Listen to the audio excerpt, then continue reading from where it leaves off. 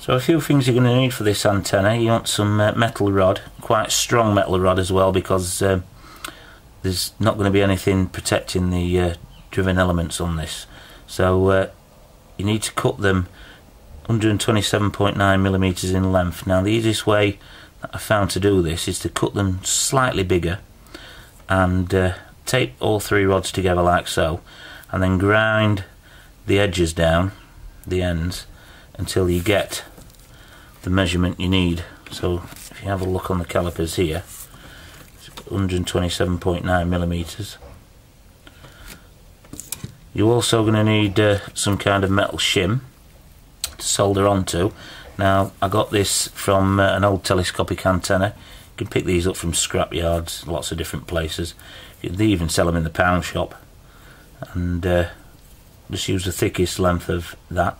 Get rid of all that chrome so you can solder onto it. Some fine grit paper. You're going to want a small length of LMR coaxial cable.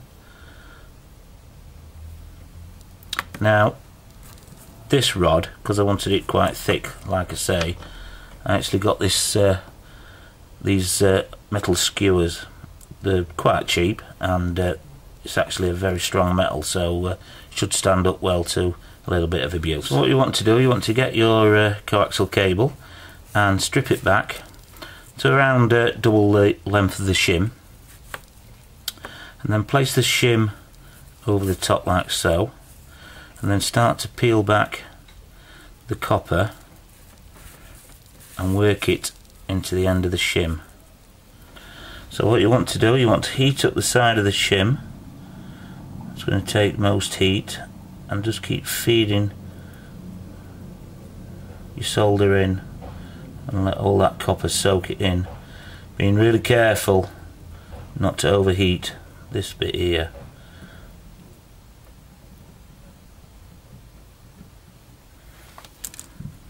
And then just tidy up the sides a little bit. So what I've done with the rods is I've just ground down the ends, so we've got a nice surface to solder onto.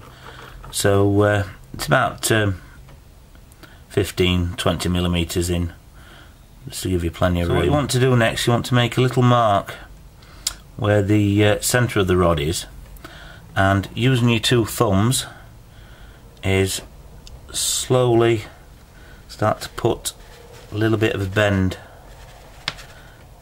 Move your thumbs out gently, just keep bending nice and slowly. So you've got a bend like that. Then what I've done here is I've drilled a hole exactly 31.98mm deep, and what I did, I measured the drill bit and put a little bit of masking tape on where I wanted to stop, so that depth is exactly 31.98mm. And what I'm going to do is put one end in like so, and then bend that, and then same with the other side. So once you've got it bent to shape, you want these two ends here to be roughly 20mm apart from each other, just slightly smaller than your metal shim that you're going to be soldering onto. And now you want to actually put a bend in to create that circular pattern, and you want to make sure you bend them all the same way. So what I've done now, I've applied solder all around the shim here where we're going to be soldering on our elements. I've also stripped back and tinned this centre element as well. I've also put a little piece of shrink tubing as well to protect it, to keep these two separate and give it a bit more strength. So you also want to go and tin all the ends of your cloverleaf elements like so, because it's going to make it a lot easier for the next part. Because what we're going to actually do is we're going to solder these elements on like so, all the way around. This is probably the trickiest part of building this antenna.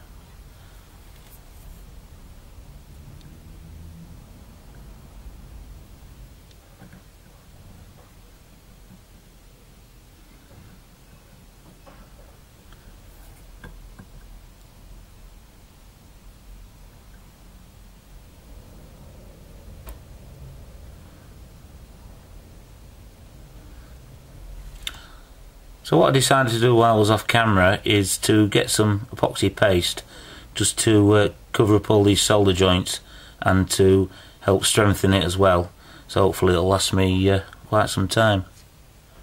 So just quickly to go over the measurements one more time, you need 3 pieces of rod, 127.9mm in length, and then you bend the rod in the middle to produce this curve, and you bring the sides in 31.9mm, put a bend in there and there, and you need your metal shim 25mm, although that doesn't have to be as precise as these two measurements. And also, if you watched my video on making a biquad antenna, these sides here are 1/4 wavelength, and this curve here is actually a half wavelength. If you divide this by 4, you actually get the measurements for the biquad antenna. So here's the Cloverleaf antenna, it's all finished, and I attached an SMA connector to the bottom so I can connect it straight to my Wi-Fi card. I also wrapped some wire around the middle of the coaxial cable here to give it a little bit of strength. I can also bend it to attach it to my Wi-Fi card a little bit better as well. Put some epoxy putty over the top of the solder joints, hopefully it'll give it a bit more strength and it'll last a little bit longer. As you can see as well, in the top right hand corner there, I tested it against the stock rubber duck antenna that came with my Alpha Wi-Fi card, and as you can see, significantly outperforms that antenna. I do believe that antenna's around 4.5 dB rated, and guessing this is probably around 8.5 dB, so a lot better than a stock rubber duck antenna. And I hope you have a go at building this, and if you do, please drop a comment and let me know how you get on, or if you want to ask me any questions, again, just drop a comment and let me know. And if you enjoyed it, don't forget to give it a big thumbs up and subscribe, and I'll catch you next time.